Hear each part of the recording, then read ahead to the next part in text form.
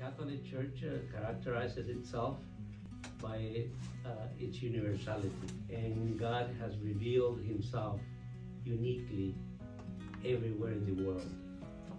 For us, it's important our uniqueness, our differentiation, the fact that God has created us different, intentionally, because that way God will reveal himself in a very unique way in each one of us.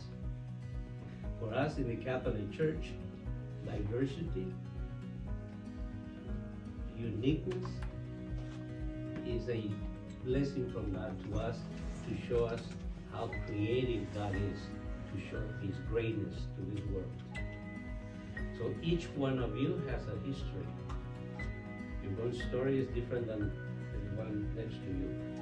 And so that way we become a blessing to one another. And when we tell our story to one another, God reveals himself through us. Now, knowing whom he is one thing, and knowing what he is about is another thing. So we know that he is the Son of God. We know that he's God. That's absolute. What he is about, it depends on where we're coming from. He wants to save us, he wants to redeem us, but we understand that in different ways. This question that he placed before everybody said, so what do people say that I am? What are they saying? Okay, good. And then he goes directly to about what do you say that I am? To try to have an appreciation of who Jesus is for you.